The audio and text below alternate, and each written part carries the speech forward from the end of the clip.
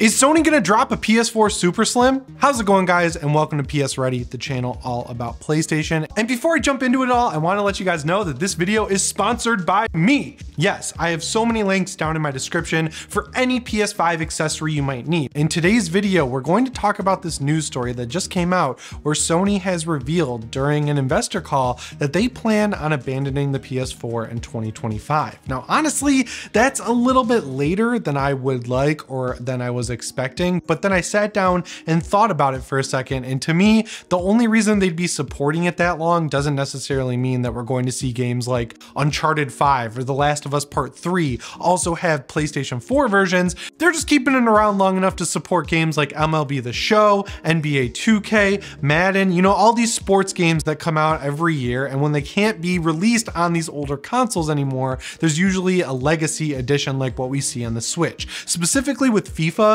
that was like the most embarrassing release in terms of sports games. They basically took a last gen version of FIFA, ported it over to the Switch, and then every year they make zero improvements to it. They call it the Legacy Edition, and they just do roster updates and charge people $60 for it. That's the kind of game that I think will be keeping the PS4 alive until 2025. That and online games like Fortnite, which are still supported by the PS4 and PS4 Pro. I'm assuming that once Fortnite moves over to Unreal Engine 5 and starts getting some crazier visual effects, they'll start abandoning or at least closing down that version of the game, just because you can log into your Fortnite account pretty much anywhere you want and keep all of your stuff, even the PS5. So when that player base of Fortnite on PS4 starts to dwindle and dwindle even more, that's when they'll start sunsetting the device, which would probably line up with this 2025 date. But in the meantime, it's only 2022 and we're only halfway through 2022, so why hasn't Sony released a PS4 Super Slim? The Super Slim is kind of something that's been around pretty much since the beginning of PlayStation devices. We had the PlayStation 1,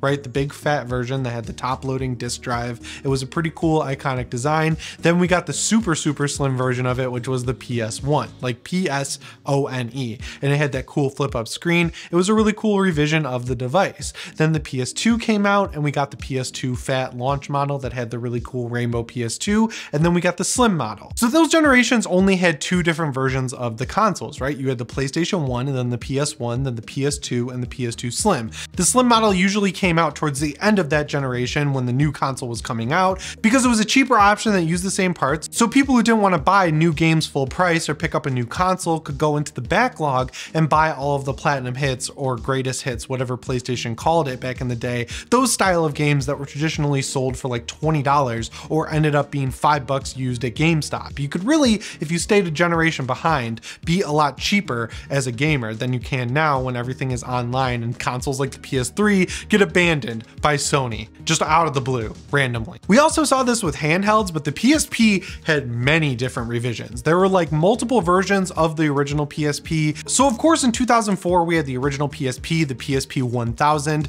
My grandpa took me to the mall and got it for me with Tony Hawk's Underground 2 remix, which was like the definitive version of that game. I played so many hours of that, and then the second game I got for it was Star Wars Battlefront 2. Good times gaming with that PSP 1000. Then there was the PSP 2000 in 2007, followed by the PSP 3000 in 2008. That's when you started to see a lot of special editions. I remember the God of War one was awesome. When Battlefront Renegade Squadron came out, they did a really cool Darth Vader edition that I really wanted. Never had that one. The biggest difference with that version of the console though was that instead of 32 megabytes of RAM, yes, you heard me right, 32 megabytes, that one had 64 megabytes, which is still insane that that was a console that had 64 megabytes of RAM. I mean, the PS5 right now has 16 gigabytes of RAM, which if you look at the PC side of things, that's still considered pretty low. 32 gigabytes is basically the standard for a lot of PCs now. So to imagine that the PSP 2000 was like a huge upgrade with 64 megabytes of RAM back in 2008, it's kind of weird to think about. Then in 2009, we got the most ahead of its time console ever, the PSP Go. Now this was the second PSP I got. I missed the 2000 and 3000.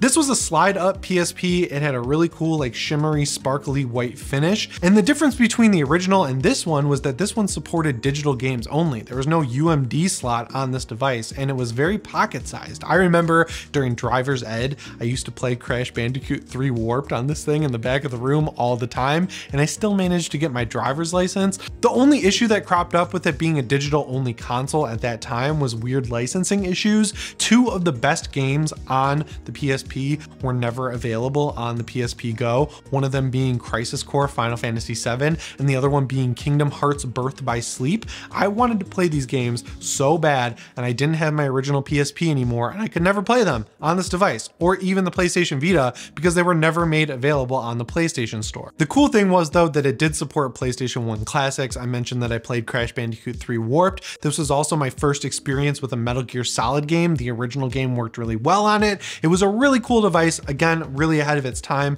It was a cool music player as well, but it didn't really catch on because it was a little too expensive, and Wi-Fi at the time just wasn't ubiquitous enough or good enough for people to really buy into a digital only device. And then the final revision was the budget, I guess, super slim model, the PSP Street, the E1000. This was the cheapest option you ever had to get a PSP, but much like the last revision of the Wii, it would be a stupid thing to buy because it had no Wi-Fi chip in it, so you could not connect to the internet. Now, if you're sitting there thinking, how did you upgrade the software in this device or the firmware if you couldn't connect to the internet? Well, back in the day when you would buy a PSP game, it came on those sweet little UMDs and you would pop them in your PSP, and then sometimes if they needed a newer version of PSP firmware than the one the PSP usually shipped with, it would be on that UMD and you could upgrade it from the game. So you would basically have to go online, figure out what the latest version of the PSP software was, and then find a game that had it included with it and install it that way.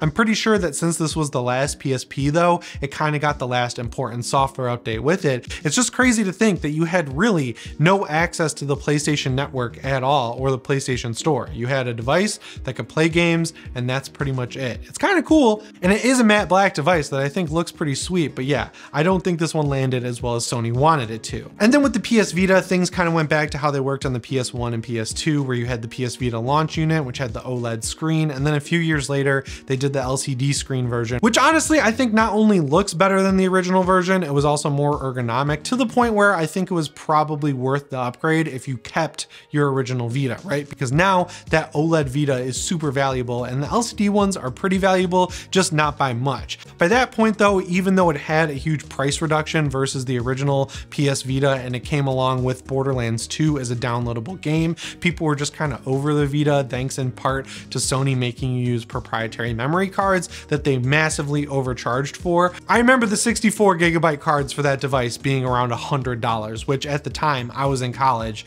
and I bought a handheld system because games were cheaper. They were around 40 bucks. And then I went to the store and realized I had to buy this expensive ass memory card to even play the games I wanted to play. It was not a great system at all. And then concurrently with that, we had the PS3 generation, which really shook things up because there are many revisions of the PS3, kind of like the PSP. So you had the original launch PS3, which was 600 bucks. It had a bunch of features no one wanted, like SD card readers on it. It could connect to printers. You could basically use it as a computer if you wanted to install Linux on it. Sony quickly realized that no one was shelling out 600 bucks for that console, especially since it launched with so few games, since it was so hard to develop for. So they went back to the drawing board. They released a fat version of the console that looked almost identical, but it didn't have chrome. It was a more muted silver accented device, and also it didn't have all of these unnecessary extra ports.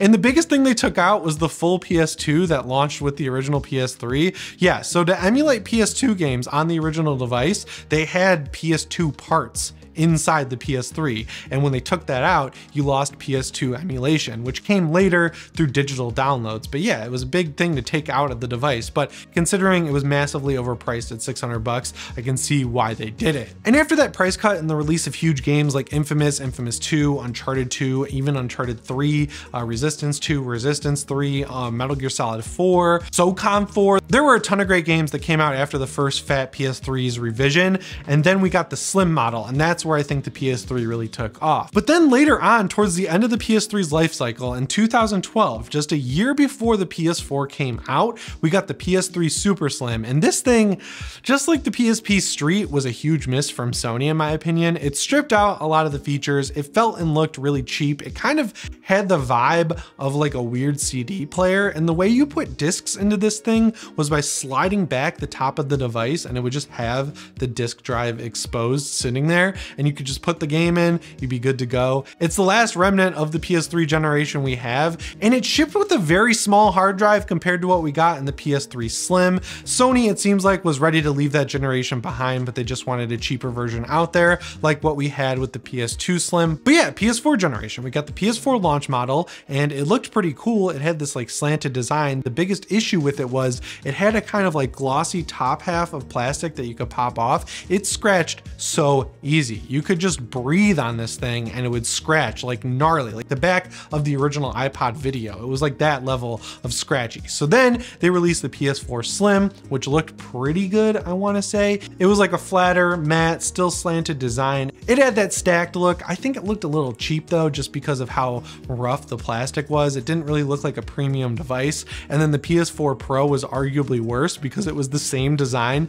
as the PS4 Slim, but if you just added another stack to it. So it was like a triple stacked version of the PS4 Slim. Not the best design, but we never got anything after that, right? Like Sony's released a bunch of special editions, special edition PS4 Pros, but we never got that PS4 Slim. And I feel like we're gonna see one at some point just because Sony has invested so heavily in the PS4 over the past few years. Just knowing how hard it is to get a PS5, I feel like the time is now, I think, for Sony to do a revision that's smaller, comes with a 2TB hard drive, but largely has all the same features as the PS4 Slim. Maybe they could also do a slimmer version of the PS4 Pro, but just like with Xbox, I don't think that's going to happen because they don't want to give you a powerful device that's anywhere close to what you could run on the PS5. One reason I think we might not see a Super Slim is because Sony is so focused on the PS5 and they've got to be also focused on the PS5 Pro, which they're definitely going to do just because the PS4 Pro was so profitable for them. And also, as the console generations move on, it takes less and less silicon to make the chips that are inside of them.